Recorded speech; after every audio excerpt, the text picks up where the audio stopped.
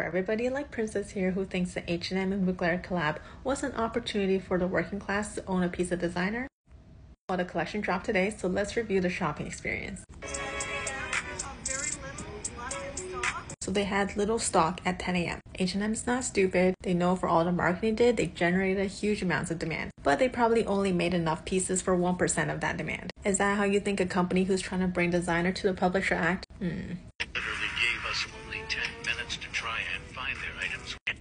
Then we only had 15 minutes to try them. For a company who wants to bring designer to the public, you would think they would give you the designer shopping experience as well. That was not a designer shopping experience. She literally has the body of a model, but that dress looks so cheap. You can't tell me that was not Fashion Nova. That was literally plastic. I expected it to be metal. So all this to say, I told you so.